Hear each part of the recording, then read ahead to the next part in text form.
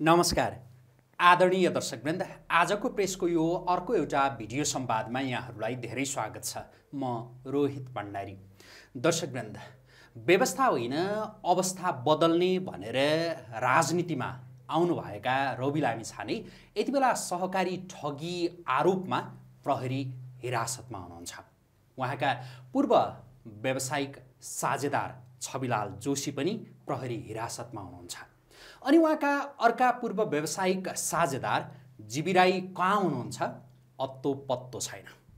आज हामी कुनै बेला जीवी राईसँग व्यावसायिक साझेदारीको हात लम्काउनु भएका अनि जीवी राईसँगको त्यति बेलाको सङ्गतले केही समय अगाडि सहकारी प्रकरणमा छानबिन गर्न बनेको संसदीय छानबिन समितिमा बयान दिन पुग्नु भएका एकजना यस्ता व्यक्तिसँग कुराकानी गर्दैछौँ कि उहाँ यति बेला धेरैका माझमा उहाँको चिनिने जो परिचय भनौँ फरक छ। एकजना साधु योगी, साधनामा व्यस्त, नेपाललाई हिन्दू राष्ट्र बनाउनु पर्छ भनेर लागिरहनु भएका अभियन्ता पुष्पराज पुरुष। उहाँ सङ्गत संस्कृतिका संयोजक हुनुहुन्छ। सङ्गतले मान्छेलाई कहाँबाट कहाँ पुर्याउँदो रहेछ भनेर पनि उहाँसँग आज हामी विशेष रूपमा कुराकानी गर्दैछौँ। जस्तो रवि लामिछाने जीवी राईको सङ्गतले यति बेला हिरासतमा पुग्नुभयो अनि जीवी राईसँगैको सङ्गतले पुष्पराज पुरुष पनि धेरै समय प्रताडित हुनु पर्यो भनेर सुनिएको छ। कस्तो सङ्गत थियो, के थियो, अनि त्यो सङ्गत कसरी टुट्यो र अहिले चाहिँ के भइरहेको छ। म पुष्पराज पुरुषलाई स्वागत गर्छु। स्वागत छ यहाँलाई। धन्यवाद। आराम हुनुहुन्छ? आराम छ। यहाँ सङ्गत संस्कृतिको संयोजक, सङ्गत संस्कृति यो शब्दलाई मैले यो सङ्गतलाई यसरी आजको यो संवादमा अगाडि बढाउन चाहेँ कि सङ्गतले मान्छेलाई कहाँबाट कहाँ पुर्याउँदो रहेछ। हुन त रवि लामिछाने जीवी राईकै सङ्गतले नै यति बेला प्रहरी हिरासतमा पुग्नुभयो मात्रै भनियो भने पनि यो पुरा त नहोला। उहाँको अरूसँगको अरू विषयका अरू व्यक्तिहरूसँगको सङ्गतले नै होला। यहाँ पनि जीवी राईसँगको सङ्गतले कहाँबाट कहाँ पुग्नुभयो होइन। जीवी राईसँगको यहाँको सङ्गतका विषयमा सबैभन्दा सुरुमा केही चर्चा गरिदिनुहोस् न, के थियो। अब यस्तो, अब जीवी राई हामी हर्ब इन्टरनेसनल भन्ने कम्पनी थियो त्यतिखेर, नेपालको जडीबुटी विश्व बजारमा लाने भनेर खोलेको कम्पनी थियो। त्यसको मार्केटिङमा काम गर्नुहुन्थ्यो। म चाहिँ त्यसको सञ्चालक मध्येको एउटा सदस्य थिएँ र योग र आयुर्वेद चाहिँ अब हाम्रो आश्रममा बस्ने मान्छेहरूको जीवनशैली हुने भयो हुनाले नेपालको जडीबुटी बेच्ने अभियान राम्रो भनेर नेतृत्वमा म थिएँ। त्यहाँ काम गर्नुहुन्थ्यो। त्यहाँ काम गरेपछि पछि अब मेरो आश्रम जीवन बढ्दै गयो। आश्रम जीवनै सुरु भइसकेपछि मैले हर्बको अध्यक्ष र जीवी राई लगायतका पात्र धेरै थिए, ती कुमारहरू यताउता जो जति टिम, कुमार रमतेल, ती सबै टिमहरू चाहिँ बनाएर मैले चाहिँ व्यावसायिक जीवन उहाँहरूलाई हस्तान्तरण गरेर 73 सालमा हस्तान्तरण गरेर म छुटेँ भनौँ, छुटेको। तर उहाँहरूले जे सम्झौतामा त्यो कम्पनीहरू लिनुभयो, जीवी राईले जुन सम्झौतामा मसँग कम्पनी लिनुभयो त्यो सम्झौता उहाँले पालना गर्नु भएन र उहाँले तिरो तारो लिने दिने सबै कुराहरू चाहिँ लथालिङ्गै छोडेर बस्नुभयो। उहाँको त्यतिखेर पावर ठुलो। अब हामीले मिडियालाई भन्दा पनि मिडियाले नि मेरो कुरो नपत्याउने, मैले भन्न त भनिरहेको थिएँ यो गडबड भइरहेछ भनेर। मेरो कुरो नपत्याउने, नेताहरूलाई उहाँ आफै खर्च दिएर हिँड्ने, पुलिसलाई उहाँ आफै खर्च दिएर हिँड्ने, कसैको कुरा सुन्ने होइन। उहाँ आफै अब डन जस्तो भएर हिँड्नुभयो लामो समयसम्म। फेरि कोरोना आयो, के आयो, डिस्टर्ब पनि भयो, खासै समाधान भइरहेको थिएन। अब मान्छे बचिरह भए नफस्या भए त एक दिन हाम्रो लगानी पनि उठ्छ भन्ने विश्वास हुन्थ्यो। अब अहिले त उहाँ आफै कता कता फस्नुभयो। दुःखको कुरा त्यही हो। जीवी राईसँगको यहाँको त्यो भेट भनेकै हर्बमै भयो होइन। यहाँ हर्बको सञ्चालक हुनुहुन्थ्यो के कार्यकारी निर्देशक? म कार्यकारी निर्देशक यहाँकोमा काम गर्नुहुन्थ्यो भनेर भन्दा भयो होइन। जीवी राई यहाँको एकजना के कर्मचारी, लिडरहरू हाम्रो चाहिँ ग्राहकहरू हुन्थ्यो। ग्राहकले चाहिँ मार्केटिङ गरे बापत कमिसन पाउँथे। उहाँहरू चाहिँ लिडर जो सङ्गठनलाई पढाउँदै हिँड्ने लिडरमा हुनुहुन्थ्यो। यो कहिलेको कुरा थियो? यो चाहिँ हामीले 61 सालमा हर्ब खोल्यौँ। यो लगभग 66 सालसम्म उहाँले हर्बमा काम गर्नुभयो। 66 साल सुरुवातदेखि नै हो। सुरुदेखि नै गर्नुभयो। हामी एउटा गोल्ड कोस्ट पीडित सङ्घर्ष समितिको संयोजक थिएँ म। हामी गोल्ड कोस्टले चाहिँ नेपालीहरूको पैसा फस्यो भनेर हामी आन्दोलन गर्दाखेरि चाहिँ उहाँको दाइ अनन्त बाबु राई र जीवी राईहरू त्यतिखेर चिन्जान भएको, उहाँहरू पनि समितिमा आउनुहुन्थ्यो। म संयोजक थिएँ, उहाँहरू सदस्य हुनुहुन्थ्यो। पछि हर्ब स्थापना गर्दा उहाँको जेठो दाइ चाहिँ अनन्त बाबु राई चाहिँ डाइरेक्टर बस्नुभयो, डाइरेक्टर हुनुभयो अनि आफ्नो भाइहरूलाई पनि मार्केटिङमा लगाउनु भयो। 61 देखि 66सम्म उहाँ हर्बमा एक्टिभ हुनुहुन्थ्यो। 66 सालपछि उहाँ पोखराको सूर्य दर्शनमा जानुभएको थियो। हर्बो छोडेर होइन, हर्बोमा रहँदै हर्बोमा चाहिँ एक खालको मार्केटिङ भएको हुनाले उहाँ त्यहाँ जानुभएको थियो र अलि बढी समय चाहिँ त्यो पछि चाहिँ उहाँले सहकारीतिर दिनुभयो।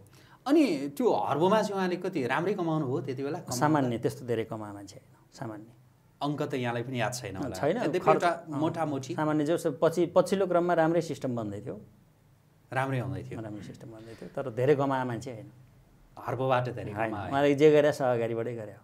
त्यसपछि उहाँ पोखरा जानुभयो, पोखरै बस्नुभयो, पोखराबाटै सूर्य दर्शनबाट अरू सहकारीहरूको नेटवर्क बनाउनु भएछ भनौँ न। अब अहिले हेर्दा यहाँलाई उहाँ सहकारीमा गइसकेपछि पनि उहाँसँगको यहाँको सामिप्यता पक्कै थियो होला? थियो, किन मलाई अब गुरु नि मान्नुहुन्थ्यो, गुरु नि भन्नुहुन्थ्यो। गुरु पूर्णिमाको दिन सबैभन्दा पहिले उहाँ नै आश्रममा आउनुहुन्थ्यो। त्यस्तो थियो? सम्मान नै गर्नुहुन्थ्यो। जति मान्छे जस्तो चाहे दिपेश पुनलाई भेट गराउँदा होस् वा अरू कुनै नेताहरूलाई भेटाउँदा होस्, मेरो गुरु नि भनेर चिनाउनुहुन्थ्यो।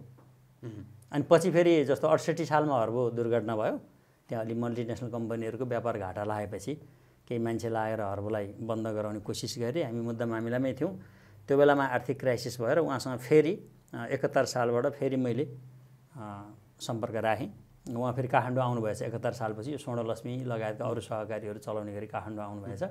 71 सालपछि सम्पर्क राख्यो र निरन्तर भयो। अनि पछि उहाँले कम्पनीको सेयरै माग्नुभयो। मैले अब आर्थिक सहयोग गर्नुहोस् भन्दा म सेयर नदी गर्दिनँ, किनभने म चाहिँ अब सहकारीको सामान्य काम गर्ने मान्छे हुँ। 71तिर यहाँले थाहा पाउनु भएको थियो कि अब जीवी राईले धेरै उहाँसँग पैसा छ? होइन, उहाँले मलाई पैसा छ कहिले भन्नु भएन। उहाँले मलाई के भन्नु भने हाम्रो सहकारीको ग्रुप छ, ग्रुपको सहकारीको त मैले बुझेको थिएँ, किनभने सहकारीको पैसा त अब पब्लिककै हुन्छ, भोलि त्यो ढिलो चाँडो तिर्नुपर्छ, धेरै ठुलो लगानी गरेर काम छैन भन्ने मलाई थाहा थियो। अनि उहाँले पनि मलाई के भन्नुहुन्थ्यो भने सहकारीको हाम्रो ग्रुप छ, ग्रुपले निर्णय गर्छ। मेरो अझ जेठान उहाँ अमेरिकामा बस्नुहुन्छ, ज्ञानबहादुर बमजम भन्ने, उहाँले सबै कन्ट्रोल गर्नुहुन्छ, त्यही भएर मैले आफू खुसी के पनि गर्न पाउँदिनँ भन्नुहुन्थ्यो। त्यो भने हुनाले चाहिँ अनि मैले के गरेँ भने त्यसो हो भने ठिकै छ आउनुहोस् भने अनि उहाँलाई कम्पनी जिम्मा लगाइयो। त्यो हर्बो समस्यामा जब पर्यो भने हर्बोपछि अरू कम्पनी थिए, हाम्रो ग्रुप अफ कम्पनी भन्ने 979 सेयर धनीको कम्पनी थियो। अनि अरू 84 परिकार भन्ने बानेश्वरमा हाम्रो एउटा शाकाहारी हाम्रो रेस्टुरेन्ट थियो नि, त्यो एलिनासको छेउमा, त्यहाँ भोजन गृह थियो। अनि कपास भन्ने हाम्रो कपडाहरू बेच्नको लागि त्यस्तो एउटा नेटवर्कै थियो। सबैतिर खाने बस्ने लाउने हिँड्ने चाहिँ नेपालीकरण गर्ने भन्ने अभियान थियो।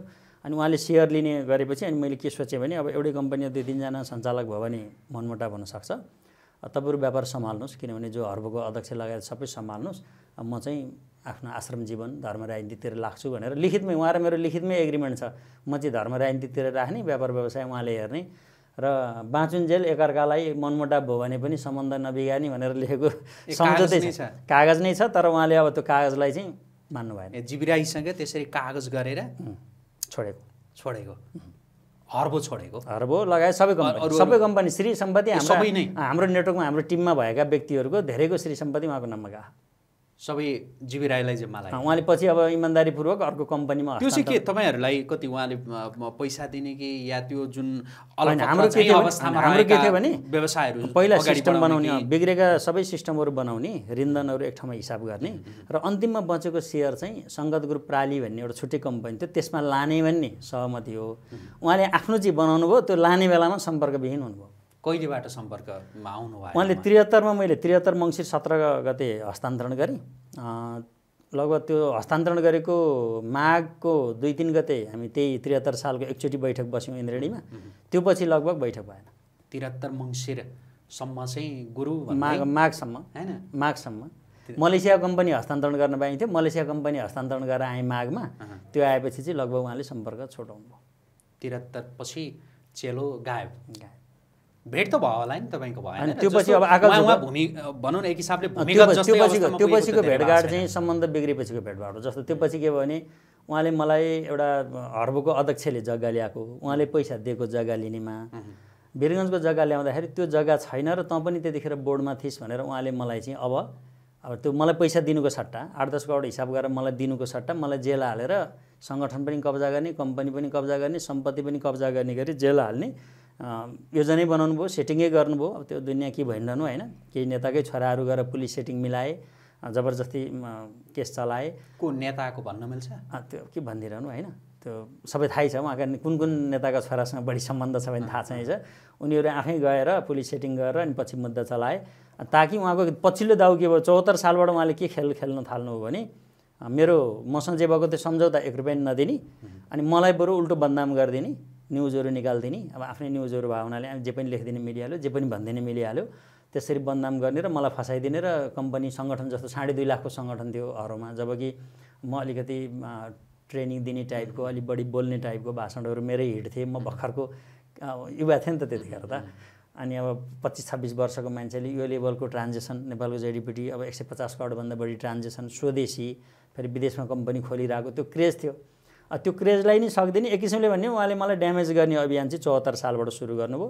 अब मैले हारगुहार गरेँ चिनेका नेताहरूलाई भने पुलिसलाई भने पत्रकारहरूलाई भने यस्तो भइरहेछ भने के अहिलेका ठुला पत्रकारहरूलाई लगेर फाइलै दिएँ यहाँ कागजपत्र यस्तो छ भनेर कसैले पत्याउनु भएन टेर्नु भएन सुन्नु भएन। 74 सालमा मैले भनेको बेलामा यदि जीवी राईलाई राम्रोसँग कुनै राज्यको निकायले हेर्थ्यो भने आज यो 2.5 खरब चान्चुन क्षति हुँदैन थियो। तपाईँले एक हिसाबले भन्नु भने हारगुहार चाहिँ गरेको त्यतिखेर कसैले पत्याउने उल्टो मैले दोषी ध्यान ठान्ने उसको पावर ठुलो उसको पैसा ठुलो अब उसले नेतालाई चन्दा दिया हुने उसैले पुलिसलाई चन्दा दिया हुने उसकै कुरा सुन्नै भयो। तपाईँ पनि प्रहरी हिरासतमा पुग्नुभयो होइन? उसैले सेटिङ गरेर गरे जेल नै जानुभयो तपाईँ? उसैले सेटिङ गरे त्यो पुलिस केस चल्यो पछि हामी धरोटीमा निस्क्यौँ। कति समय रहनुभयो? 2 महिना। यही केस नै हो होइन? त्यो जग्गा केस त्यो अब लबी ल्याउने मान्छे अध्यक्ष हर्बको अध्यक्ष गोकुल श्रेष्ठ ल्याउनलाई पैसा दिने जीवी राई उसले चाहिँ त्यो टिममै कस्तो भने 9 जना सञ्चालक समितिमा 5 जना एकातिर 4 जना एकातिर भयो क्या अनि 4 जनालाई फसाउनलाई ऊ आफै लाग्यो। अहिले त्यो मुद्दा सकियो कि या जारी? त्यो विचाराधीनै छ। विचाराधीनै छ। तपाईँको जस्तो जीवी राईसँगको यो सङ्गतको कुरा गर्दा नि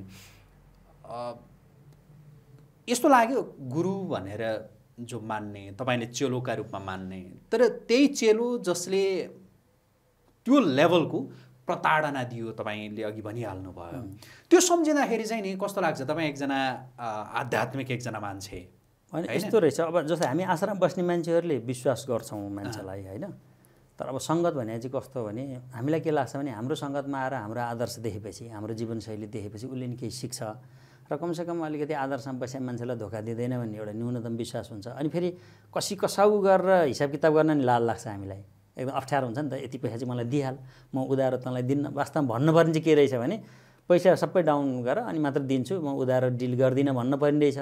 अब मैले उधारो डिल गर्नु नि उसको लागि चाहिँ फाइदा भयो। तपाईँको नजरमा अब जीवी राई एकदमै खराब जेल हो होइन जसले जेलमा पुर्यायो अनि अहिले त फेरि राम्रै भन्नुपर्ने अवस्था आयो आज किन भन्न यदि उहाँसँग म मिलिरहेको भए उहाँसँग चलिरहेको भए त अहिले रवि लामी छाने पुष्पराज पुरुष जीवी राई भने त बराबर आउने रहेछ नि बजारमा। उहाँको ताल त यही रहेछ कहाँ के बिगार्ने हो होइन। उहाँले त्यतिखेर मलाई धोका दिएरै ठिक भएछ भन्ने चाहिँ यो भगवान्ले बचाएछन् भन्ने चाहिँ अहिले भएको छ। नत्र उदाहरणको लागि एउटा अर्गनाइजेसन मात्र मैले हेरिदिन्थेँ र अलिकति पैसा मात्र उहाँले चाहिँ मेरो खातामा हालिदिनुहुन्थ्यो। अहिले पनि मेरो नाममा कति देखाउनु खोज्नु भएको छ उहाँले सहकारीमा भने सुनिरहेको छु होइन त्यो पनि कानुनी उपचार खोज्दैछु भनेको उहाँसँग मिलिरहेको मान्छे त अहिले सबै सक्यो नि। उहाँको कम्पनीमा काम गर्ने मान्छे उहाँको टिममा बोर्डमा बस्ने मान्छे उहाँसँग सहकार्य गर्ने मान्छे उहाँसँग अलिकति कारोबार गरेको मान्छे त सबै फस्यो नि। उहाँले त सुरुमै मलाई धोका दिएर त अब गुनै लाउनु भएछ भन्नुपर्ने अवस्था आएको छ। तपाईँ यो सहकारी प्रकरणमा छानबिन गर्नु बनेको संसदीय छानबिन समितिमा पनि त्यो बयानका लागि उहाँहरूले सोधपुछका लागि बोलाउनु भएको थियो क्यारे त्यो जीवीसँगको तपाईँको कनेक्सनलाई आधार मानेर हो यस्तो पनि त मेरो कम्पनीहरू ठुल्ठुलो कम्पनी जीवीसँग गएको देखियो अनि उहाँहरूले के सोच्नु भने त्यो कम्पनी त पैसा नदिए त पक्कै गएन भने जीवीको सहकारीको पैसा त पुष्पराज पुरुषले करोडौँ खायो होला भन्ने हिसाबले अनि हाम्रो नाममा हालिदिएका हर हिसाब उसले जीवीले मन परिरहेका हिसाबहरू हेर्दाखेरि चाहिँ हाम्रो अर्गनाइजेसन चाहिँ भोलि पैसा लग्यो कि भन्ने शङ्खाको हिसाबले उहाँले बोलाउनु भयो।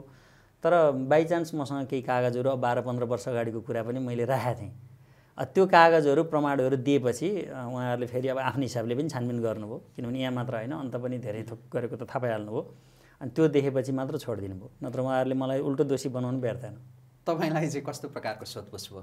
मलाई त्यही सोध्नुभयो जस्तो यही तपाईँले सोधे अहिले तपाईँले सोधे यस्तै हो कहिले भेट भयो के भेट भयो के गरियो सबै सोध्दै जानुभयो कहिले छुट्टियो के कारोबार भयो कति पैसा लिनुभयो अनि तपाईँको नाममा यति ऋण देखाएको छ यो ऋण चाहिँ हो कि होइन त्यस्तै कुराहरू सोध्नुभयो अनि मैले सबै कुरा प्रमाणसहित भने किनभने जे कागजपत्र त्यो थिएँ। अनि कति क्षति गराएछ हाम्रो भन्दा 50 करोड चान्चुनको लिगल्ली पुग्यो। अब त्यो अब डकुमेन्टमा नआएका त कति क्षति भयो नि त, किनभने एउटा 2.5 लाख मान्छेको अर्गनाइजेसनमा सानो ट्रान्जेक्सन हुँदैन। अब 150 करोडको कम्पनी ट्रान्जेक्सन गरेको कम्पनी, त्यसको त देश विदेश नेटवर्क थियो, मलेसिया अफिस थियो, इन्डियामा अफिस थियो, नेपालमा थियो। अब कहाँ के क्षति भयो त्यो त अब देखिने कुरो भएन डकुमेन्टमा। तर डकुमेन्टमा देखिने कुरा नि मैले सबै डकुमेन्ट पेश गर्दाखेरि 50 करोड चान्चुन चाहिँ आर्थिक क्षति गराएको देख्यो। अनि त्यो कुराहरू सबै हेरेर उहाँहरूले इन्भेस्टिगेसन गरेपछि अनि ठिकै रहेछ भने थाहा पाउनुभयो। तपाईँको त्यो जो प्रतिवेदन त हेर्नुभयो होला, प्रतिवेदनमा त तपाईँलाई असर पुग्ने प्रकारको कुनै त्यस्तो केही त छैन नि? होइन, यस्तो छ। अब त्यहाँ जीबीले गरेका गतिविधि पनि जस्ता तस्तै छन् र फेरि मैले पछि दिएका प्रमाणहरूलाई आधार मानेर त्यो कुरो पनि उहाँहरूले खुलाउनु भएको छ, त्यही भएर निष्पक्ष नै छ। मैले असर यस अर्थमा भने कि जस्तो कारबाहीका लागि सिफारिस भनेर जसरी रवि लामिछानेलाई, छवि जोशीलाई लगायतलाई, स्वयं जीवी राईलाई जसरी सिफारिस गरियो नि, तपाईँको नाम यस्तो कारबाही जस्तो उदाहरणको लागि जीवी राईले मसँग के अरे त्यहाँ अब मेरो नाममा पैसा देखाएको छ भनेको छ होइन, मेरो खातामा हालेको मैले पैसा लिएको त केही पनि छैन। यदि त्यस्तो भयो भने पनि एकछिनलाई ल 5-7 करोड चाहिँ तिर्नुपर्ने भने जीवी राईले मलाई भन्यो भने पनि 50 करोडमा चाहिँ 7 करोड कटाएर 43 करोड फिर्ता देबै हो नि। अहिले जस्तो जीवी राईको विषय यसरी बाहिर आइरहँदा रवि लामिछाने, छवि जोशी लगायतहरू धेरैको आइरहेको छ। यद्यपि आज हामी जीवीसँग तपाईँको सम्बन्धका विषयमा अलि बढी केन्द्रित भइरहेको छ, अनौठो बहस भइरहेको।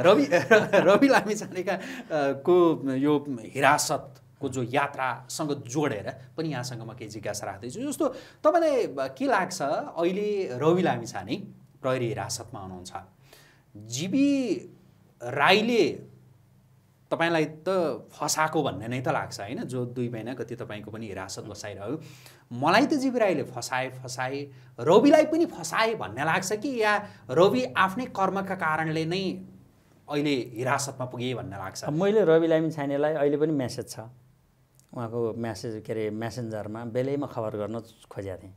कहिलेतिरको कुरा? उतिखेर मलाई जब दुर्घटना भएर जब उहाँहरू मिल्न थाल्नु भन्ने थाहा पाएपछि, भनेको उहाँहरूको जो टेलिभिजन त्यो सबै थाहा पाएपछि मैले यो मान्छे यस्तो छ, यसरी मलाई धोका दिएको छ भने मैले सम्पर्क गर्न खोजेको थिएँ। त्यो मेसेज उहाँले हेर्दै हेर्नु भएन मेसेन्जरको। अब मैले उहाँको यो चाहिँ टेलिभिजन खोल्नुभन्दा अगाडि अनि जस्तो उहाँको जो के अरे सम्धि भनौँ न उद्धव पौडेल, उहाँलाई पनि मैले सूचना दिएको थिएँ, यो टिम यस्तो टिम हो। उद्धव पौडेल त तपाईँ अहिले रहेको पार्टीमा पनि सँगै भए हुनाले मैले उहाँलाई नि भनिदिएको थिएँ कि यो मान्छे यस्तो टिम हो, यसले मलाई यसरी धोका दिएको छ, उहाँ यो टिममा जोडिनु भयो भनेर मैले उहाँलाई पनि सूचना दिएको थिएँ।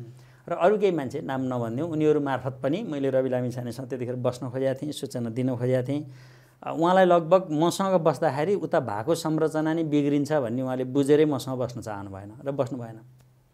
भनेपछि रवि लामिछाने र जीवी राई त्यो टेलिभिजन ग्यालेक्सी टेलिभिजन जो मिलेर खोल्दैछन् भन्ने सूचना तपाईलाई प्राप्त भयो, न्युजहरू आए, त्यसपछि तपाईँ रवि लामिछानेलाई चाहिँ सम्पर्क गर्न खोजे, सम्पर्क गरेर उहाँ सम्पर्कमा आउन जीवी राई खराब मान्छे हो है भनेर तपाईँ भन्न चाहिरहनु भएको थियो। खराब भन्दा पनि मलाई यसरी धोका दिएको छ, भोलि तपाईँहरूलाई नि समस्या पर्ला, तपाईँ पनि नफस्नुहोस् भनेर भन्न सक्थेँ मैले।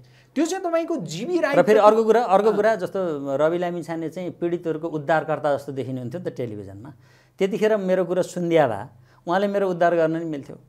म जति पीडितमै थिएँ, मलाई जति दबाई टेलिभिजनमै हुनुहुन्थ्यो, मेरो जति कम्पनीहरू कब्जा गरिएको थियो, सम्पत्ति कब्जा गरिएको थियो, अर्गनाइजेसन कब्जा गरिएको थियो, अब राज्यका सबै संरचना मेरो विरुद्ध प्रयोग गरिएको थियो, त्यो बेलामा रवि लामिछानेले मलाई सहयोग गर्न सक्नुहुन्थ्यो यदि सम्पर्क गरिदिए भए।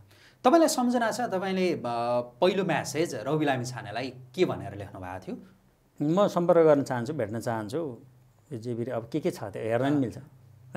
मैले पठाएको त भइरहन्छ नि मेसेन्जरमा, तर उहाँको मेसेन्जर हेर्ने बाइन्ड रहन्छ। त्यो पछि मैले मेसेन्जरमा गर्नुभयो? मेसेन्जरमा गरेँ, तर उहाँको वरिपरिका मान्छे मार्फत पठाएपछि त अब चासो दिनु पर्थ्यो। उहाँकै ससुरालाई नै भनिसकेपछि त ससुराले नि भन्नुभयो भन्नु भएन, उहाँहरूको कुरा भयो भएन, ज्वाइँ ससुराको के हो आफ्नो ठाउँमा छ। तर मैले इमान्दारीपूर्वक त्यो नि होइन नि, मैले फेसबुकमा लेख्थेँ, मेरो पनि त न्युज आउँथे, उहाँलाई लगभग त्यो कुरो थाहा नहुने भन्ने भएन। फेरि तपाईँ पनि अब नचिनिएको अब त्यत्तिकै नचिनिएको व्यक्ति पनि होइन, यो लेभलको मान्छेले किन? मेरो स्टाटस पनि त धेरै आएको थियो त्यतिखेर, त्यो कुरो सुन्नै हुनु पर्थ्यो।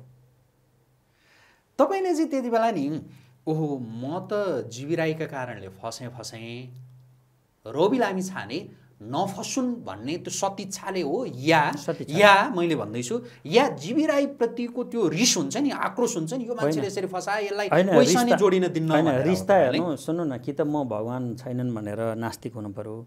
म आश्रममा बसेका मान्छे हामीले तामा तुलसी समाएर साँच्चै कसम खायौँ भने पनि सराप लाग्छ। मलाई उसँग रिसाउनु त मलाई त दया लाग्छ, किनभने यदि ऊ हामीलाई धोका नदिकन साँच्चै एउटा अनुशासनमा बसेर काम गर्थ्यो भने आज यो अवस्थामा पुग्दैनथ्यो। उसका महत्त्वाकांक्षाहरूले हामीले लगाव लाउँथ्यौँ, किनभने गुरु चेलाको सम्बन्ध भने त सल्लाह लिनलाई गुरु मान्ने हो नि त, हैन? दबाउनलाई गुरु मान्ने होइन नि, फसाउनलाई गुरु मान्ने होइन नि। उसले साँच्चै धर्म मान्थ्यो र यो मान्छेले मलाई धोका दिँदैन भन्ने म प्रति उसले आस्था राख्थ्यो भने त हाम्रो सल्लाहमा हिँडे भए यो लेभलमा यस्तो ठुलो दुर्घटना, यति धेरै मान्छेको धनजनको क्षति, ऊ आफैलाई पनि त के फाइदा भयो त? अब अहिले भन् मलाई जब 5-10 करोड 10-20 करोडमा उसले बेकुब बनाउन खोज्दैमा आज उसलाई फाइदा भयो त? ऊ त आखिर अहिले हिसाब गर्दा त उसले त मसँग त्यतिखेर झुटो बोलिरहेछ। उसँग त अरबौँको नेटवर्क रहेछ। उसले खुल्लम खुल्ला अरबौँको नेटवर्क छ भने त म उधार पनि केही दिन्न थिएँ होला, हिसाब किताब टाइट गरेरै दिन्थ्यो होला। या यत्रो अरबौँ भएको मान्छेसँग जोडिरहँ भन्ने पनि लाग्थ्यो होला। होइन, जोडिरहँदा त कुरो मिल्दैन थियो, किनभने म 100% सात्विक, मेरो सांस्कृतिक, मेरो राजनीतिक, मेरो आस्था यो सबै कुराहरू मिल्दैन थियो कि। यो कुरो मैले उसलाई राम्रोसँग भनेको, किनभने पुष्पराज पुरुष छ भन्दैमा नि कतिपय काम बिग्रिन सक्छ, हैन? पुष्पराज पुरुष छैन भन्दाखेरि कतिपय काम बन्न सक्छ, मेरा पनि शत्रु हुन सक्छन्। त्यही भएर तपाईँ हामी एउटै अर्गनाइजेसनमा एउटै म्यानेजमेन्टमा बस्न चाहिँ हुँदैन। तर तपाईँ हाम्रो एउटा सहकार्य जुन विषयमा सहकार्य गऱ्यौँ, मेरो वैश्य क्षेत्र त मेरो कर्मभूमि होइन, मेरो त धार्मिक क्षेत्र हो। त्यही भएर मलाई चाहिँ जडीबुटी बेचेरै, किनभने त्यो आफूभन्दा बेहोस मान्छेसँग लिएको चन्दा, तमोगुणीसँग रजोगुणीसँग लिएको चन्दा खाएर बस्नुभन्दा जडीबुटी बेचेकै पैसाबाट चाहिँ म आश्रम चलाउँछु भन्ने मेरो सदिच्छा थियो। त्यसमा तपाईँले सहकार्य गर्नुहोस् भन्ने प्रस्ताव थियो। उसले अब मेरो पनि बाँकी जीवनमा केही पनि छैन, अब यस्तै कुरामा सहयोग गर्ने त पनि भन्थ्यो। अब त्यो उसले आफ्नो सबै कुरो आफ्नो हातमा नपारुन्जेल त मैले जे भने पनि राम्रैसँग स्वीकार्यो। जब उसको हात माथिबाट पर्यो, उसले जब न्याय गर्ने बेला भयो त्यतिखेर अन्याय सुरु गर्यो। त्यो पनि मलाई केही थिएन, एकल फोन गरेर गुरुजी म यो जे भयो बिर्सिनुहोस् है, खासै फाइदा रहन्छ अर्गनाइजेसनमा, मैले अब सम्हालिहालेँ, तपाईँले लोभ नगर्नुहोस् भनेर मलाई एकल मात्र फोन गरेर भनिदिया भए पनि मैले क्षमा गरिदिन्थेँ। मेरो शिष्यले खायो केही भएन भने छोडिदिन्थेँ। तर ऊ त मेरो विरुद्ध लागे मात्र होइन, मलाई ड्यामेजै गर्ने, सक्ने, बेजतै गर्ने, मेरो सोसल छवि, त्यही सोसल छवि बचाउनलाई हस्तान्तरण गरेको, त्यही सोसल छवि नै ड्यामेज गर्ने गरी योजनाबद्ध लाग्ने, सोर्स फोर्स प्रयोग गर्ने, पैसा खर्च गरेर न्युज निकाल्ने अनेक खण्ड भयो क्या त्यो बेलामा। उसले सकेको शक्ति प्रदर्शन गर्यो। अब त्यो मैले सबै सहेँ, मेरो पूर्वजन्मको कुनै दोष थियो होला भने सहेँ, फेस गर्दै गएँ। हुन त अब साधु सन्तले त्यत्रो रिस राग ईर्ष्या भन्ने चिज कहाँ राख्छ र भन्ने होला हैन। अब अर्को होइन, रिस भने यस्तो थोरै जोडी अनि त्यसपछि भन्नु होला। यद्यपि अहिले चाहिँ हुन्छ नि, जसरी जीवराई भाग्दै हिँड्नु परिरहेको छ हैन, यो देख्दा चाहिँ खुच्चिङ भन्ने आउँछ? मलाई खुच्चिङ भन्ने आउँदैन, किनभने जस्तो अब त मलाई पनि त घाटा भयो नि। हिजो ऊ राम्रो अर्गनाइजेसन हुँदा पो पैसा उठ्ने चान्स थियो त, कुनै दिन मैले उसँग आफ्नो हिसाब किताब गरेर लिन्थेँ भन्ने आश थियो। अहिले त ऊ आफै भात खान गाह्रो होला, भाडा तिर्न गाह्रो होला। अब डुबेपछि कसरी डुबिन्छ पनि हामीलाई थाहा छ क्या। त्यो नजिकको उसले सोचेको सबैभन्दा विश्वासिलो मान्छेले पनि धोका दिन्छ क्या अब उसलाई, किन उसको श्री सम्पत्तिको कौडीको भाउ हुन्छ, किन जीविरहेको सम्पत्ति भन्ने बित्तिकै राम्रोसँग बिग्दैन। भागी हिँड्नुपर्छ भने चाहिँ ऊ त जुन पीडामा छ, अब पीडामा भोलि पुलिसले समायो भने भेट्न जान्छु म, जान्छ होइन, किन भेट्न गएर मलाई एकै थोक सोध्नु छ क्या उसलाई, के मलाई धोका दिनुपर्ने के गल्ती भयो त? मलाई आश्रम बसेका मान्छेलाई धोका दिनुपर्ने के कारण हुन्छ? सम्पत्ति खानु, श्री सम्पत्ति खानु, तर उल्टो मलाई नै सक्ने खालको डिजाइन किन सोच्नु पर्यो? के कारण परेछ त्यो सोध्नलाई एकचोटि भेट्न जान्छु होइन। अहिले तपाईँले भनेको अहिले क्वेसनमा एउटा कुरो छोडेछ कि रवि लामिछानेलाई चाहिँ सदिच्छाले सम्पर्क गर्न खोजे कि यताको रिसले भन्दाखेरि सदिच्छाले हो, किनभने रवि लामिछानेको दुईवटा छवि बनिरहेको थियो त्यतिखेर। एउटा ऊ आफै पीडितहरूको चाहिँ मुक्तिदाता, हरेक पीडितको स्टन गरेर टाकटुक पारेर सोल्युसन दिने। मेरो पनि त सोल्युसन जीविराईसँग उसको सम्बन्ध छ भने जस्तो मेरो सोल्युसन उसले दिन सक्थ्यो नि त। मलाई त्यो पनि इन्ट्रेस्ट थियो क्या, किनभने कसैले कुरो सुनेको थिएनन्, पुलिसले नसुन्ने, नेताले नसुन्ने, अब कसैले नसुन्ने, आफ्नै साथीभाइले पनि के यिनीहरूको दुईजनाको बिचको कुरो भन्ने, सङ्गठन आफ्नै कम्पनीका सदस्यहरूले पत्याएनन् मेरो कुरो। कागज छ, एग्रिमेन्ट हेर भन्दा नि आएनन्, किनभने उसको पैसाको अगाडि उतै तलब खान गए, उतै पछि लाग्यो कि सङ्गठनै उतै पछि लाग्यो। अहिले त्यो जति कुमारहरू फया छन् नि ती सबै हाम्रो क्याम्पका आश्रमका मान्छेहरू, यो कुमार रम्तेल सबै उनीहरू मेरो कुरो पत्याएनन् क्या, उनीहरू सबै उतै लागे, जीविका कुरो पत्याएर लागे भने उसले विश्वास दिलायो। अनि मैले कागजपत्र छ, सम्झौता हेर, मैले पैसा ल्याए छैन, निजी केही गरे छैन भन्दा पनि पत्याएनन्। अर्गनाइजेसनमा हालेपछि त उसैले कब्जा गरेछ सबै अर्गनाइजेसन। अनि त्यो सबै कुरो नपत्याएको बेलामा मैले चाहिँ साँच्चै अब कोही न्याय नदिने रवि लामिछाने चाहिँ न्याय दिने हिँड्ने हो भने त मेरो कुरा सुन्यो भने त ऊ पनि सचेत हुने हो, मलाई पनि न्याय मिल्ने हो भन्ने आश थियो नि त। त्यो आशले मैले सुनाएको थिएँ, जति मान्छेलाई सुनाएँ, त्यो काम लागेन। तपाईँ जस्तो त्यो एक प्रकारको रवि लामिछानेले त्यति बेला भनौँ न, जति बेला उहाँ टेलिभिजनमा हुनुहुन्थ्यो, टेलिभिजनमा हुँदाखेरि उहाँले न्याय दिने नै उहाँ भने जस्तो भएको थियो नि त, होइन? तपाईँले पनि कता कता जीवी राईले मलाई जे गरे रविबाट केही हुन्छ कि भनेर तपाईँ जस्तो यता ग्यालेक्सीमा पछि जीवी र रविहरू ग्यालेक्सीमा जोडिनु भयो, त्योभन्दा अगाडि जति बेला न्युज 24मा हुनुहुन्थ्यो नि रवि लामिछाने, मेसेज गरेर त्यतिखेर त्यो समयमा होइन उहाँले न्युज 24 नछोड्दै तपाईँले, अनि उहाँलाई चाहिँ त्यहीँ गएर हुन्छ नि, त्यहाँ त रिप्लाई गर्नु भएन। कति मान्छेहरू उहाँ त्यति बेला न्युज 24मै गएर हामी यस्तो भयौँ उस्तो भयौँ यहाँ त्यहाँ भनेर जो भन्थे र उहाँले सुन्नुहुन्थ्यो, त्यहाँ चाहिँ जाउँ लागेन तपाईँलाई? त्यो पनि एउटा लेभल हुँदो रहेछ कि। म साह्रै अब त्यो दरिद्रै पाराले रुँदै कराउँदै पनि हिँडिनँ। मैले आफ्नो सर्कलमा, आफ्नो नेटवर्कमा आफूले चिने जाने मान्छे जसलाई विश्वास गरेँ उनीहरूले त नपत्याएपछि ऊ त कहाँको अनि फेरि मलाई के थाहा थियो भने मैले जहाँ जाए फाइल पठाउँछु। मैले कतिपय सिआइबीमा फाइलहरू पठाउँदा पनि के हो भने फाइल पेन्डिङ हुने के भनेको उसले थाहा पाउने बित्तिकै जीवीले चाहिँ यहाँ फाइल गयो भने थाहा पाउने बित्तिकै उसले आफ्नो सोर्स फोर्स लगाउने, त्यो होल्ड गरिदिने। अनि त्यो कहीँ कतै केही सुन्ने भन्ने वातावरण थिएन, अनि मलाई त्यस्तो विधि सुन्नै हुन्छ भन्ने थिएन। तर एउटा एङ्गलबाट त उठ्थ्यो कि कुरा भन्ने आश चाहिँ थियो, भनेको टेलिभिजनबाट उहाँले उठ्थ्यो कि भन्ने आश थियो। तर उहाँले अब त्यतिखेर चासो दिनु भएन। पछि उहाँहरूको आफ्नै स्वार्थ मिल्यो, किनभने अब आफ्नो पार्टनर छोडेर मेरा कुरा सुन्ने कुरो भएन, होइन? उहाँले त पछि टेलिभिजन ग्यालेक्सी छोड्दै गर्दा भन्नु नै भयो नि, होइन? त्यो के ठुलो छाती भएको, त्यही त अब त्यो उनीहरूको अब जस्तो आफ्नो उनीहरूको नङ्ग्रा मासु जस्तो सम्बन्ध भएको होला, मैले गएर भन्दैमा पत्याउने कुरा नि भएन। तर रवि लामिछाने जतिको मान्छेलाई हर्बकाण्ड के हो, पुष्पराज पुरुष के हो, यो समग्र संरचना के हो भन्ने थाहा छैन भन्ने चाहिँ मलाई आज पनि लाग्दैन। थाहा थियो? अब हर्बकाण्ड थाहा नपाउने पनि नेपालमा पत्रकार हुन्छ। त्यति बेला त उहाँलाई यस्तो लाग्थ्यो होला नि त, भनेको पुष्पराज पुरुष हुन त के हो कसो हो त्यो हामीलाई थाहा छैन, तपाईँहरूलाई नै थाहा होला। उहाँको पार्टनर जीवी राई बनिसक्नुभयो, होइन?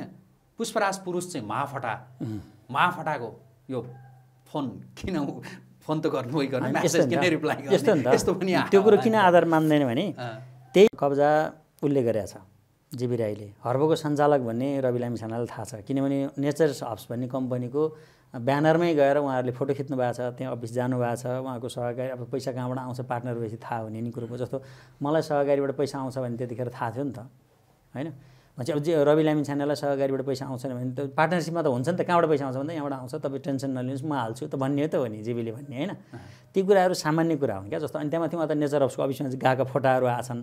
अनि पछि नेचर हब्सको होइन कि हाम्रो ग्रुपको साधारण सभामा जब म के अरे त्यो कम्पनीका रियल पीडित सेयरदानीहरूलाई छिर्न दिएन नि, छवि जोशीहरू आफै बसेर त्यो छिर्न नदिएका कुरालाई अनुमोदन गरेका छन् क्या। साधारण सभामा सेयरदानी छिर्न दिनु पर्दैन? छवि जोशी पुलिसमा काम गरे मान्छे, त्यो कुरो छवि र रविको गफ भएन भने मैले कसरी मानौँ? मलाई गेटबाट फर्काएको छ जीवीको साधारण सभामा। मेरो कम्पनी, म संस्थापक भएको कम्पनीको साधारण सभामा म जाँदा गेटबाट पुलिस गुन्डाहरू राखेर हामीलाई सेयरदानीलाई लखेटेका भिडियोहरू हामीसँग पनि छन्। त्यो भिडियो फेसबुकमा हाल्दा पनि कुनै सरकारी निकायले वास्ता गरेन के। पीडितलाई कति पीडा दिन्छन् भन्ने कुरो त त्यो भोग्नेलाई मात्र थाहा छ क्या। यो समाज, यो देश कसलाई काम लाग्छ भन्ने कुरो तपाईँ यसो विश्लेषण गर्न अलग एङ्गलबाट। यो देश राजपरिवारलाई काम लाग्यो, वीरेन्द्रको परिवारलाई यो देश काम लाग्यो, पछि ज्ञानेन्द्रकै परिवारलाई यो देश काम लाग्यो, यो देश आज रवि लामिछानेलाई काम लाग्यो। 21वटा सांसद छन्, पार्टीको अध्यक्ष, होइन? कस्तो व्यवहार गरिरहेछ राज्यले, होइन? जेसुकै होस् न, त्योभन्दा ठुल्ठुला काण्ड हुने पनि त मोजमस्ती गरिरहेछन्।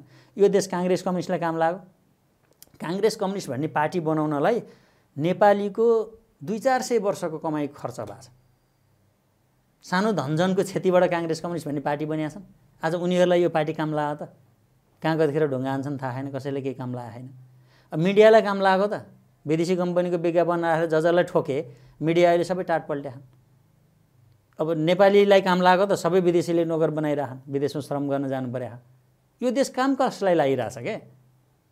अलग एङ्गलबाट बहस गरौँ, त्यो एङ्गलबाट अर्को कुनै दिन बहस गरौँला। अहिले चाहिँ रवि लामिछाने, छवि जोशीहरू हिरासतमा पुगिसकेपछि अघि नै पनि मैले यहाँलाई सोधेँ कि जीवी राईका कारणले उनीहरू पुगे भन्ने लाग्छ तपाईँलाई या होइन रवि लामिछाने छवि जोशीहरूको पनि त्यो भित्री उद्देश्य जीवी राईको जस्तै थियो र उनीहरू पुगे तपाईँलाई के लाग्छ? अनि यस्तो क्या जीवी राईहरूसँग उहाँले पार्टनरसिप गर्दाखेरि जीवी राईको गलतलाई गलत सहीलाई सही भन्ने हिम्मत उहाँहरूले गर्नुपर्थ्यो। उहाँहरूलाई जस्तो छवि जोशीको त त्यति धेरै कुरा आएको छैन तर रवि लामिछानेले चाहिँ जीवी राईका त्यो अरू विषयहरू हामीलाई थाहै थिएन मलाई थाहै थिएन भनेर उहाँले भनिरहनु भएको छ। मैले अघि नै कार्यक्रमको सुरुमा पनि भने तपाईँ एउटा कुरो सुन्न ठिक छ त्यो कुरो मानौँ उहाँले भनेकै कुरा पत्याउँ ठिकै छ। रवि लामिछाने भनेको नेताले गरे ठिक भएन अरूले गरे ठिक भएन भन्ने एउटा आइडल पर्सनालिटी। जब कान्तिपुरले उहाँको विरुद्ध न्युज लेख्यो र 1.5 करोड पैसा लिएर चाहिँ 15% सेयर बेच्यो रविले भन्यो नि बेच्यो त बेच्यो आफ्नो कम्पनीको सेयर बेच्यो। त्यसको लागि उहाँ आत्तेर ब्याङ्कमा गएर भौचर ल्याएर यो पैसा मैले लिएको छैन भनेर त्यो भौचर देखाइदिनाले किर्ती मुद्दा लाउला होइन देखाइदिनाले आफैले प्रमाण पुर्याइदिनु भयो नि त। पैसा ल्याएको थियो भने त ल्याएको थियो 15% बेचेर ल्याएँ के त। अब किन्ने मान्छेले कम्पनीमा सेयर थियो मैले बेचेँ किन्ने मान्छेले कहाँबाट पैसा ल्याएर दियो त्यो उसको सरोकारको विषय हो। म र मेरो सेयरको पैसा लिएँ सक्यो भन्ध्या भए यो लफडै बढ्दैन थियो। जब उहाँले ब्याङ्कमा गएर यो त किर्ते भौचर हो यो त रजिस्ट्रार कार्यालयमा देखाउनलाई मात्र भौचर बनाएको मैले त पैसै ल्याएन नि भनिदिनु भयो नि कुडिल सेयर हो मैले त्यत्तिकै छोडे भनिदिनु भयो नि। अब साँच्चै नेपाल सरकारको रजिस्ट्रार कार्यालयलाई नि फेक डकुमेन्ट दिएर चाहिँ सेयर नामसारी गरिएछ भनेपछि गडबड भयो कि भएन भनेको उहाँले पीडितको उद्धार गर्नुभयो कति न्याय नपाएको न्यायको बारेमा बोल्नुभयो बोल्दाखेरि त्योसँग सम्बन्धित कानुन हेर्नुहुन्थ्यो होला कानुनी सल्लाहकार उहाँको टिममा थियो होला नि त त्यो न्युज 24 मा काम गर्दा पनि त कानुनी सल्लाह त्यस्तो सल्लाह लिएर अलिकति सही तरिकाले ह्यान्डल गर्दै गएको भएदेखि यो यति ठुलो समस्या हुँदैन थियो जस्तो लाग्छ मलाई। उहाँले जे हो त्यही भनेको पनि होला नि त होइन त्यसो त इलिगल काम गरे भने स्वीकार्य भयो नि त। फेक डकुमेन्ट सरकारको कार्यालयलाई दिएर कुनै काम त गर्न पाइँदैन नि। समस्या यस्तै यस्तै बढ्दै जान्छ क्या।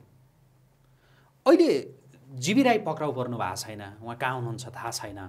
अब पक्राउ नपरे होइन पक्राउ नगरे हो नगरे कहाँ हुनुहुन्छ उहाँ तपाईँलाई थाहा छ? त्यस्तो हुँदैन हेर्नु यो ठुल्ठुलो केसमा चाहिँ कस्तो हुन्छ भने सबै साइड इफेक्टहरू हेरिन्छ क्या। जस्तो रवि लामिछानेलाई छवि समाकै बेलामा समाउन सक्थ्यो नि त्यही दिन या त्योभन्दा अगाडि पनि हुन सक्थ्यो। पुलिस गयो हेऱ्यो फर्क्यो कति मान्छे रोडमा आउँछन् कति आउँदैनन् के छ अवस्था त्यो चेकेर जाँचेर समाएर नाडी समाएर जस्तो उदाहरणको लागि जीवी राईले 1600 करोडको नेटवर्क बनाउँदा कति करोड कमिसन कुन कुन नेतालाई दियो होला कति नेताको त खर्चै धान दियो होला कति पुलिसको पैसा त अब चलाएको होला कति कर्मचारीको चलाएको होला कति लिगल इलिगल पैसा होला होइन 1600 करोड त सबै आम जनताको होइन होला।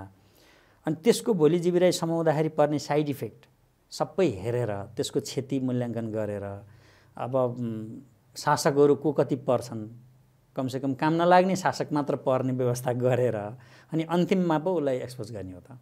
सुरुमै उसलाई एक्सपोज गर्यो भने त उसले फेरि लहर तान्दा पर थर्काइदिएला नसमातेको रवि लामिछाने जति बेला गृहमन्त्री हुनुहुन्थ्यो नि उहाँले समात्न चाहिँ खोजिरहेको छु उहाँले चाहिँ तपाईँलाई के लाग्छ उहाँले चाहिँ साँच्चै चाहिरहनु भएको थियो कि उहाँले पनि चाहनु भएको थिएन? कसैले पनि चाहेन सबैलाई थाहा छ नि कहाँ छ जीवी राई भन्ने त्यो त बाहिर भन्ने कुरा एउटा कुरा हो। सबैलाई भन्नु हो तपाईँलाई थाहा छ भन्ने छ कि होइन मलाई त कसरी थाहा हुनु म त त्यो शासकमा पर्दिनँ। जस्तो देशको गृहमन्त्री भएको मान्छेलाई एउटा व्यक्ति कहाँ छ भन्ने पनि थाहा हुँदैन भने नेपालको पुलिस प्रशासन आर्मी अब अनुसन्धान विभाग होइन यो राज्य असफल एउटा जीवी राईले बनायो भन्न त सुहाउँदैन नि त। यो संसारमा सम्भव छ अहिलेको यो डिजिटल युगमा? तपाईँ जीवी राईका वरिपरि कसलाई समाएर दाजुभाइलाई समाएन श्रीमतीलाई समाएन कुमारकै घर परिवारलाई समाएन भनेको त्यो त एउटा टिम छोडिदिएको छ नि। त्यो पुलिसले इन्फर्मेसन लिइरहेको नि हरेक कुरा हरेक लिइरहेछ को मान्छे कहाँ सम्पर्कमा छ के छ कसले खाना दिइरहेछ कसले खर्च दिइरहेछ को कता सम्पर्कमा छ कसरी सम्पत्ति किनबेच भइरहेछन् नमिले हिसाबहरू कसरी मिल्दैछन् कगजको मिलाइसकेपछि समाउने हो त्यो सबै डिजाइनमै हुन्छ। समातिन्छन् जीवी राई तपाईँको बुझाइमा कि या तपाईँले भने जस्तै कहाँ कतिलाई पुर्याएको छ ठुला नेता अनि त्यो एक लेभल हरिसाब मिलिसकेपछि समाइहाल्छ नि। त्यो जीवी राईलाई के भ्रम छ भने मलाई जसले सपोर्ट गरिरहेछन् उनीहरूले आजीवन गर्छन् भन्ने भ्रम छ। शासकले त्यस्तो गर्दैनन्। शासकले अन्तिममा के हुन्छ नि कानुन अनुसार फेस गर्नुहोस् भनेर लगाइदिन्छन् कि ओरिजिनल लास्टमा शासक फस्दैनन् क्या। तर आफ्नो नजिकका मान्छेहरूको पैसा छ भने कसैको जग्गा लिने होला, कसैको कम्पनी लिने होला, कसैको श्री सम्पत्ति लिने होला। अहिले जीवी राई भूमिगत हुँदा त उसका कम्पनीहरू रिन्यु भइरहेछन् वाणिज्य विभागमा। त्यो कुरो मिडियाले वास्तै गर्दैन। रिन्यु भइरहेछ वाणिज्य विभागमा अहिले नेचर अफ रिन्यु गरेर नेटवर्क मार्केटिङ गरिरहेछ देश विदेश। के रोक्या र जो फरार छन् हैन, कम्पनी सञ्चालकहरू कोही पनि छैनन्, कम्पनी चलिरहेको। तपाईँले सबै हेरिरहँदा नि देखिरहँदा चाहिँ कस्तो लाग्छ के अघि नै पनि भन्नुभयो यो देश कसका लागि काम लाग्यो, यो देश कसका लागि काम लाग्छ जस्तो लाग्छ। जनतालाई काम लाग्दैन, शासकलाई काम लागेको छैन, ब्युरोक्रेसीलाई के काम लाग्नु, कतिखेर कहाँ फसिन्छ टुङ्गो होइन, कसलाई काम लागेको छ। तपाईँ एकजना आध्यात्मिक मान्छे पनि होइन, तपाईँको अन्तर्मनले के भनिरहेछ, के देखिरहेछ, त्यो भित्री आँखा या अर्को आँखा जो हो नि रवि लामिछाने यो सबै उहाँमाथिको जुन जुन आरोपहरू छन् नि जीवीसँग जोडिएर आएका, त्यहाँबाट उहाँले उन्मुक्ति पाउनु होला या होइन, त्यो यस्तो खालको। तपाईँ सुन्नु, त्यो बारेमा किन बोल्न अलि उपयुक्त हुँदैन भने नि, खुम्बहादुर खड्का जस्तो शक्तिशाली मान्छे, पटक पटक गृहमन्त्री भएको मान्छे स्वयं आफ्नै पार्टी काङ्ग्रेसले जोगाएन। किनभने अरबौँको चन्दा लिएर काङ्ग्रेस पार्टी चल्ने हो, डेढगढमा लगेर थुन्न पर्दैन थियो नि त होइन। डेढगढ त जेसुकै गरी मेकअप गर्न सक्थ्यो, पटक पटक राज्य सत्ता भएको। यो राजनीतिमा के हुँदो रहेछ भने शक्ति केन्द्रको द्वन्द्वमा कसलाई फसाएर कसलाई तर्साउने, कसलाई डुबाएर चाहिँ कसको राजनीति बिगारिदिने। जस्तो खुम्बहादुर खड्का बसिरहेको काङ्ग्रेसको सभापति हुन्छ भन्ने डर भयो भने पार्टी भित्रैबाट सक्दो रहेछ क्या अर्कोले। त्यही भएर अब त्यो यो कस्तो भने रवि लामिछाने भन्ने चाहिँ ठ्याक्क एउटा सामान्य नागरिक हुन्थ्यो भने चाहिँ कानुनअनुसार व्याख्या गरिदिनुहुन्थ्यो, यसरी यसरी हुन्छ, यसो यसो हुन्छ भनिदिनुहुन्थ्यो। उहाँ चाहिँ शासक भएको हुनाले त्यो शासक बचाउन पर्ने कि सक्न पर्ने भन्ने कुरो डिजाइन गर्ने, जुन ग्लोबल नेटवर्कमा काम गर्ने र नेपालको राजनीतिलाई कता लाने भन्ने डिजाइनरहरूको हातमा चाहिँ त्यो कुराहरू जान्छ कि। त्यही भएर त्यो चाहिँ तपाईँ हाम्रो बसको विश्लेषण हुँदैन। हामी त्यो एउटा फटिचर पाराले भविष्यवाणी गरेर भोलि आफैले बोलेको कुरो नपुग्ने गरी बोल्ने कुरो पनि भएन होइन। तर हामीले के ख्याल गर्नुपर्छ भने राजनीतिमा आइसकेको शासक चाहिँ को आउँदा कसको राजनीति सकिने, कसको राजनीति सकेर कसको बचाउने भन्ने एक किसिमको डिजाइन हुन्छ। त्यो डिजाइनमा रवि लामिछाने चाहिँ त्यो चेसको गोटी जस्तो कुन ठाउँमा पर्नुहुन्छ भन्ने कुरो हामीले अहिले भन्न सक्दैनौँ। एउटा अर्को चाहिँ फेरि उहाँको जुन भावना छ नि, बढी म भावनात्मक देख्छु क्या, म उहाँलाई उत्तेजित, टेक्निकल्ली नसोच्ने उहाँका वक्तव्यहरू हेर्छु अनि उहाँका कार्यशैलीहरू हेर्दा इमोसनल लानुहुन्छ। उहाँले के बिर्सिनु भएको छ भने आज जुन क्रेज छ नि, त्यो क्रेजको भरमा म कति इमोसनल भएर बोल्या देख्छु मैले टेक्निकल कुरामा। हिजो माओवादीको योभन्दा ठुलो क्रेज थियो कि, कुनै बेला कम्युनिस्ट पार्टीहरूको योभन्दा ठुलो क्रेज थियो, कुनै बेला मदन भण्डारीको योभन्दा ठुलो क्रेज थियो, कुनै बेला काङ्ग्रेस पार्टीको सबभन्दा ठुलो क्रेज थियो। यो क्रेज भन्ने कुरो चाहिँ स्थायी होइन, यो चाहिँ आउँछ जान्छ। तर देश भनेको कुरो एउटा निर्जीव सिस्टम हो क्या। त्यो निर्जीव सिस्टमलाई सजीव बनाउनलाई व्यक्तिकारक त हो, तर व्यक्ति मात्र पर्याप्त हुँदैन, त्यसको व्यवस्थापन ठुलो रोल गर्छ। रवि लामिछानेपछिको व्यवस्थापक जस्तो उदाहरणको लागि तपाईँ हिसाब गर्नु, मार्क्स भन्ने पात्र आउँदाखेरि एङ्गल्स थिएन भने मार्क्सलाई कसले चिन्थ्यो? आज रामदेवलाई बालकृष्ण थिएन भने रामदेवलाई कसले चिन्थ्यो? कम्पनी स्थापना गर्दा 60 करोड त बालकृष्णले ऋण बोकेको थियो नि त, उसै रामदेव बाहा त। आज अमित शाह र मोदीको जोडी हेर्नुहोस् होइन। अब यहीँ पनि देखिन्छ, नेपालमा पनि जस्तो प्रचण्ड र बाबु र मिलुन्जेलको राजनीतिक हाइट र उनीहरू फुटेपछिको राजनीतिक हाइट के छ त? यो समयले काहीँ काहीँ व्यवस्थापक पनि दिन्छ के नेतृत्वलाई। रवि लामिछानेको व्यवस्थापकीय पक्ष कमजोर छ। अहिले जसले व्यवस्थापन गरिरहनु भएको छ भनौँ वरिपरि पुग्दैन क्या, त्यो हाइटै पुग्दैन। त्यो बोलीमा, सोचाइमा, कानुनी कुरामा, टेक्निकल कुरामा त्यो जुन रिजर्भ व्यवस्थापन गर्नुपर्छ नि त्यो पुग्दैन। दुईचोटि गृहमन्त्री भएको मान्छे मलाई कस्तो कस्तो मुद्दा लगाएर के गर्न सक्छन् भन्ने कुरो पहिले अध्ययन गर्नु पर्दैन? त्यो त अध्ययन गरेर होला। जस्तो अहिले उहाँले पक्राउ पर्नु पूर्व नै भिडियोहरू रेकर्ड गरेर त्यो त टेक्निकल कुरा हो त्यो यही हो इमोसनल प्लान भने। फेसबुकमा भ्यू हेरेर तपाईँ बस्नुभयो त अब पुलिसले त समायो, मुद्दा त चल्यो। तपाईँले जस्तो पहिल्यै जब त्यो काण्डहरू निस्किसकेपछि तपाईँले कानुनी उपचार गर्दै गर्नु भएन नि। रवि लामिछानेले पहिल्यै स्टे लिन मिल्थ्यो होला, मलाई यहाँ यसरी टेक्निकली फसाउन लागिएको छ, कम्पनीको कुरो सहकारीमा लान लागिएको छ, यो अनुसार चाहिँ कानुनअनुसार पहिल्यै स्टेहरू लिएर बस्या भए समाउने दिन आउँदैन थियो, मुद्दा चल्थ्यो, आफू समाइनु पर्दैन थियो। भनेपछि यहाँको बुझाइ रवि लामिछानेको व्यवस्थापकीय जो टिम छ कमजोर देख्यो। टिम एउटा देश चलाउने पार्टीको व्यवस्थापकीय टिम चाहिँ अलिक कमजोर देख्यो। आफ्नो सभापति हो नि त, सभापति बचाउन नसक्ने टिमले देश बनाउँछ भने कसरी पत्याउने? तर सभापतिका पछाडि हुन्छ नि उहाँलाई बचाउन भनेर पक्राउ परिसकेपछि होस् या पक्राउ पर्नु पूर्व होस् हुन्छ नि रवि लामिछाने चाहिँ यो सहकारी प्रकरणमा उहाँको कुनै संलग्नता देखियो भने हामी राजनीति त्याग्छौँ भनेर सब सांसदहरू अगाडि पछाडि बसेर भन्ने इमोसनल कुरा, इमोसनल मार्केटिङ मात्र भयो के। त्यो अघिल्लोचोटि इमोसनल मार्केटिङ गरेर चुनाव जित्या फ्लोमा उहाँहरू इमोसनल मार्केटिङमा पोख्त हुनुहुन्छ, एक नम्बरै हुनुहुन्छ अहिले होइन, अहिलेको पार्टीमा। अहिले पनि रवि दाइ मर्नुहुन्छ भने हामी मर्छौँ के भनेर सबै इमोसनल कुरा हो। यस्तो प्रकारको अभिव्यक्ति मलिसा लगायत यो कुराले अदालतको न्यायाधीशले निर्णय गर्ने बेला यो कुराले कुनै मिनिङ राख्छ? कुनै व्यक्तिले चाहिँ यस्तो भाषण गरेर त्यही भएर छोडिदिउँ भन्छ त अदालत? उसले त कानुनकै पाना पल्टाउँछ नि त। टेक्निकल कुरा मैले भने प्राविधिक कुरामा त प्राविधिकै हिसाबले जान्छ क्या। त्यहाँ नेताले नि केही गर्न सक्दैन, न्यायाधीशले नि कतिपय ठाउँमा केही गर्न सक्दैन, कतिपय कर्मचारीले नि केही गर्न सक्दैन। प्राविधिक हिसाबले उपचार गर्ने कुरामा चाहिँ अलिक कमजोर भयो कि जस्तो लाग्छ। किनभने उहाँहरू कम्पनीको विवादमा फस्नु भएको थियो। कम्पनी ऐन अन्तर्गत चाहिँ उहाँहरूले पहिल्यै आफ्ना व्यवस्थापन गर्न सक्नुहुन्थ्यो। अहिले सरकारले फसायो, सरकारले भनेर जो प्रतिशोध भनेर उहाँहरूले भनिरहनु भएको छ नि, यहाँ प्रतिशोधले काम गरिराखेको हो या होइन? तपाईँलाई के लाग्छ? यस्तो के प्रभु, जस्तो खेल खेल्न तपाईँ मैदानमा निस्किसकेपछि तँ चाहिँ गोल हानिराख, म चाहिँ गोल खाइरहन्छु भनेर कुनै खेलाडीले भन्दैन। राजनीतिक दलहरूको प्रतिस्पर्धा नभए त राजनीतिक दलै भएन नि, एउटै पार्टीमा सबै लाए भइहाल्यो नि। प्रतिस्पर्धा छ, सकेको उहाँले पनि अरूलाई ठोक्न बाँकी राख्नुहुन्न, अरूले पनि उहाँलाई सकेको ठोक्न बाँकी राख्दैनन्। त्यो राजनीति हो। राजनीति भनेकै हो। राजनीति भनेकै त्यही हो। किनभने आफू बचेर आफै बच्यो भने बच्यो, फस्यो भने सक्यो।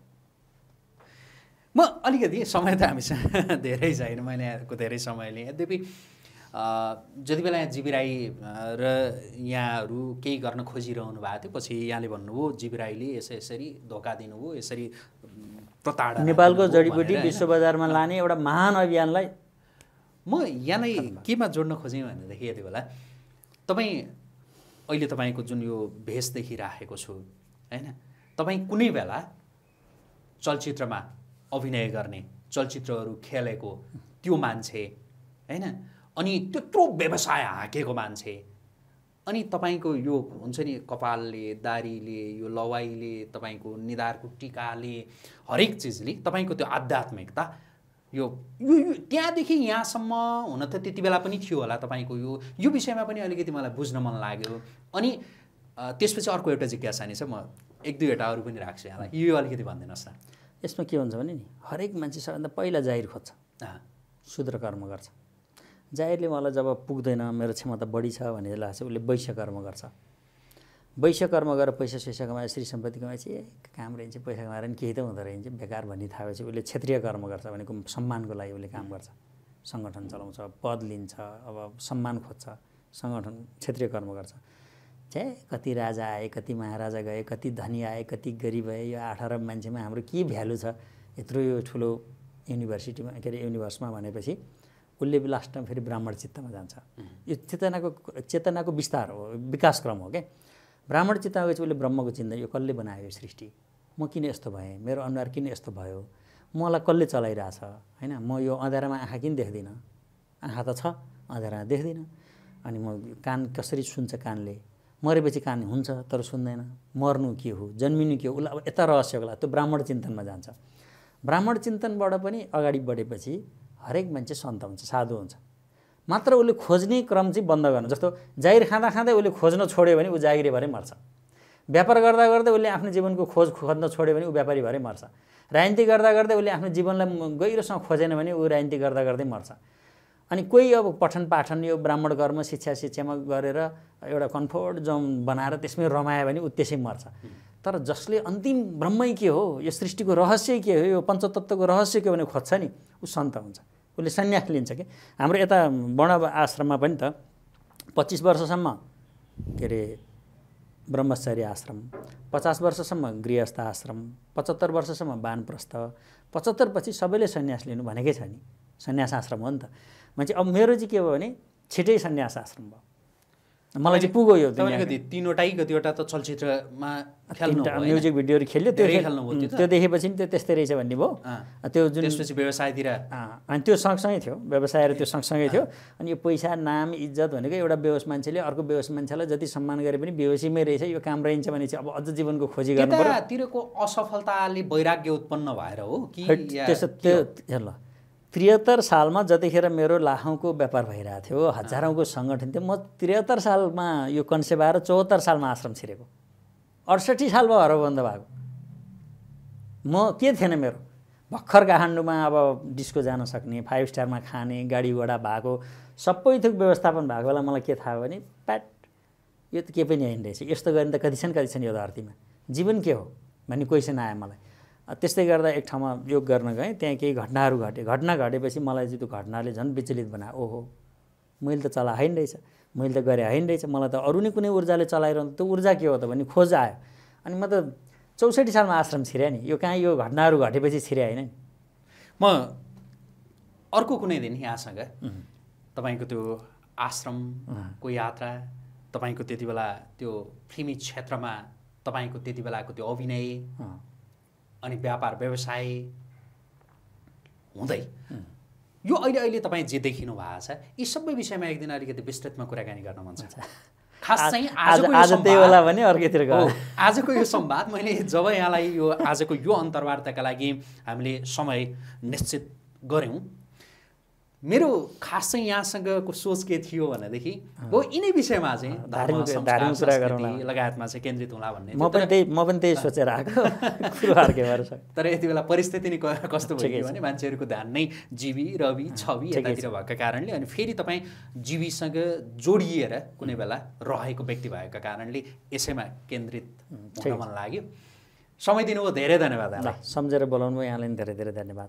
हस्। आदरणीय दर्शकवृन्द, हामी कुराकानी गरिरहेका थियौँ पुष्पराज पुरुषसँग। उहाँसँगको यो कुराकानीसँगै आजको प्रेसको भिडियो संवाद अहिलेका लागि यहीँ सकिन्छ। पल पलको अपडेट, ताजा बहस र विश्लेषणात्मक टिप्पणीका लागि आजको प्रेस हेर्दै गर्नुहोला। नमस्कार।